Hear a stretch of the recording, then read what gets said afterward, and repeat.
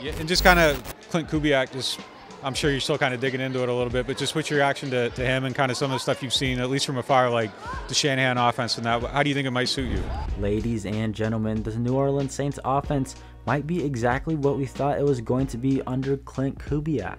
Saints newly signed free agents Cedric Wilson and Xander Horvath may have confirmed what we all thought the Saints offense was going to look like. On top of that, you have guys like Alvin Kamara and Rashid Shaheed showcasing their excitement for the hiring of Klint Kubiak as the offensive coordinator and for what the offense could possibly look like. The Saints offense really ever since 2019 has been outdated and not up to modern day standards for modern day NFL offenses. From 2019 to 2020, which was Drew Brees' last seasons, the Saints were limited to what they could do on offense due to the fact that Drew Brees and his shoulder was cooked and he couldn't really throw to certain parts of the field or go downfield.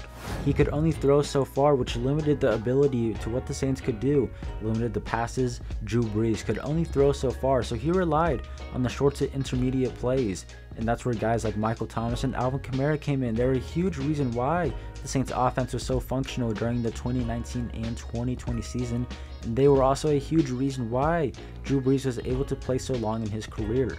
You could say that those two guys helped extend Drew Brees' career. Michael Thomas in the passing game dominated the short and middle of the field, while Alvin Kamara took care of the running game, and at the time he was also the best receiving back in the NFL.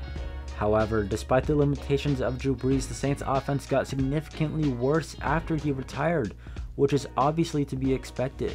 But let's not forget that some Saints fans thought the team would be better offensively without Drew Brees because of his shoulder problems. And they thought getting Jameis Winston or another quarterback who could throw downfield would make the Saints offense better without Drew Brees.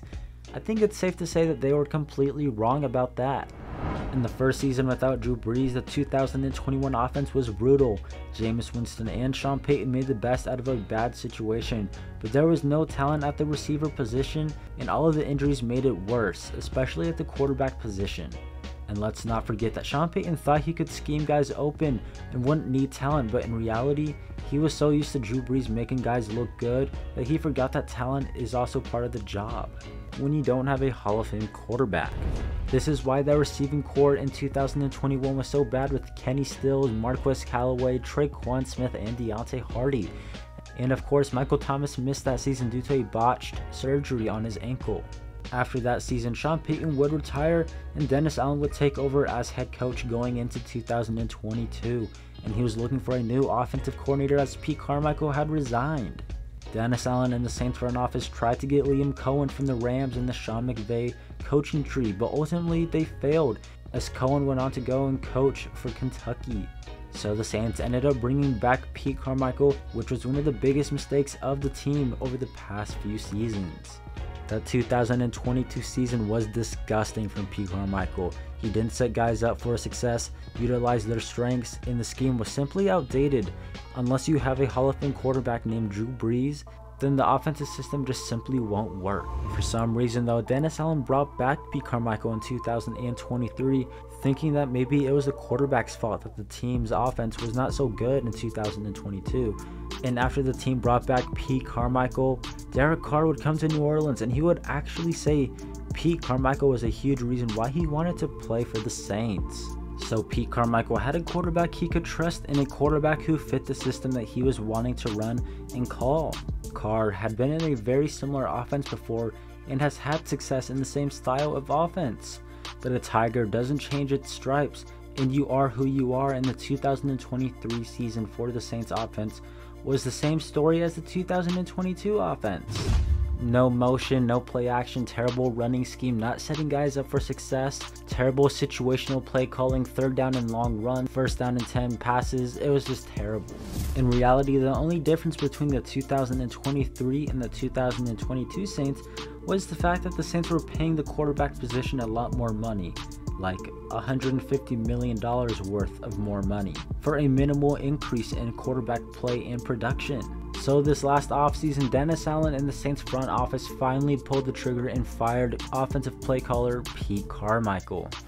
And in his spot, they hired 49ers passing game coordinator Klint Kubiak to be their new offensive play caller. This new system should be a huge improvement to the Saints offense, an offense that needs new life to get their playmakers the football in space and to allow them to play to their strengths, while at the same time using modern day tactics like motion and play action. And we saw what the Saints offense did at the end of the season when they started using more play action and motion. Derek Carr looked better. The receivers, the tight ends, and the running game looked a lot better. Offensive line play looked better. Who would have thought? Now just imagine what the offense could possibly look like if they're doing that every game. The run scheme should be improved, which should allow Alvin Kamara to be a lot better. There's arguments that Alvin Kamara is washed and that he has failed the Saints recently and is not worth that contract. And given what history has shown of running backs not being worth paying as they get older, it's a fair argument. But I think it's the Saints that have been failing Alvin Kamara in terms of the scheme and utilizing him in the right play, not Kamara failing the Saints. Hopefully the Saints bringing in a new offensive staff should also help with the development of Trevor Penning. It surely can't make things worse. Penning has the athleticism at the offensive line position that fits the mold of what the Shanahan and McVay tree look for. It's just a matter of what can the Saints offensive staff now do to help him develop and figure out a plan for him moving forward. We are all hoping to see Kendre Miller, Chris Olave, A.T. Perry, and Rashid Shaheed be utilized in a much better way as well and used to their strengths. More yards after the catch and getting guys open through the scheme as opposed to relying on the talent to do all of the work. Even with all of this talent at the skill positions, it still feels like the Saints are missing one more guy, a guy who can make physical contested catches, especially after the Saints lost to Michael Thomas in free agency. Whether or not this is addressed at wide receiver or tight end, it's something that needs to be answered come draft time. Now we can't truly know what the offense will look like until September, October-ish, but we can have expectations and have some hope for what it could possibly look like. I think when you hired Klint Kubiak from the 49ers, I think the expectation is that he was going to be running a very similar scheme and a very similar offense. However, what newly signed Saints free agent wide receiver Cedric Wilson and fullback Xander Horvath had to say about the new system should be words of hope and excitement for Saints fans. When they were asked in their press conferences why they signed with the Saints and not anywhere else, their answers should excite you and get your hopes up for the offense. If you could start with why the Saints, what made this the right opportunity for you? I mean, just looking over it happened fairly quickly actually, but just going through the whole process and the 2 days of the span that it took, I felt like it was just the right fit, knowing that they were going to be running the same offense that I just ran in the previous 2 years.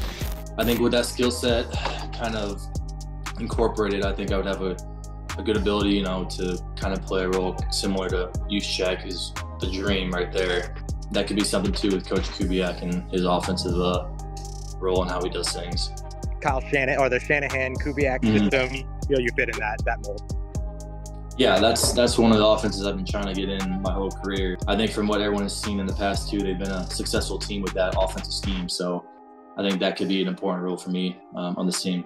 Those sound like words of encouragement and reassurance from players to the Saints fans. Cedric Wilson saying he wanted to be with the Saints due to them running a similar offense to the one he had been playing in the past 2 seasons is a big deal. He was on the Dolphins over the last 2 seasons, one of the more explosive and high-end offenses around the league, in a system that works very well for Tua and a system that works very well in Tua's favor and everyone else's. And Mike McDaniel comes from the same tree that Klint Kubiak does from San Francisco. The Saints even have similar weapons to the Dolphins. Chris Olave could be Jalen Waddle, Rashid Shaheed could be Tyreek Hill. A.T. Perry and Cedric Wilson are the slot guys who Cedric Wilson was for the Dolphins. Now something both of these teams are missing is a big physical pass catcher and a very good tight end. And since we're on the topic of this, Tyreek Hill has actually been recruiting Michael Thomas to the Dolphins. I think that would be an awesome fit.